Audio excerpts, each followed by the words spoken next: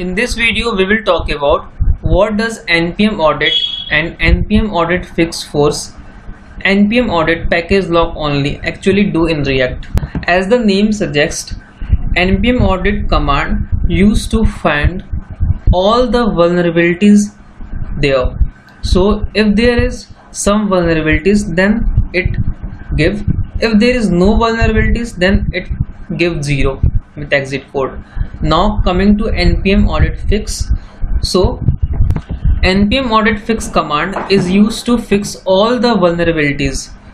So how it works? It works similar to NPM install, means it go through all the dependencies, all the files, and it check everything. If there is some defect there, then it fix that.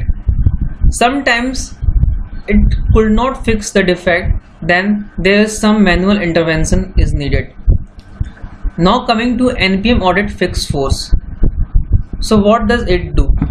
So it installs Samver measure updates to top level dependencies. So what is Samver? Samver is a way of numbering the software release. Like we have a software of version 7.2.3, then 7 is the major update, 2 is the minor update, and 3 is the patch release. So basically NPM audit fix force command just update the top level dependency, this 7, this major update. Now coming to NPM audit fix package lock only. So to fix the issue, it only update the package lock.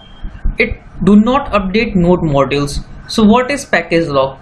Package lock is the JSON file. JSON means JavaScript object notation file, which contain the name, version, description, keyword, bug, license, other things regarding the software. So basically it updates the package instead of updating node modules. Hope so you understand this video, in which we have talked about what does NPM audit and NPM audit fix force, NPM audit package lock only do in React. If you have some doubts, then you can go through this blog. I will give the link of this blog in the description of this video. Thank you for watching.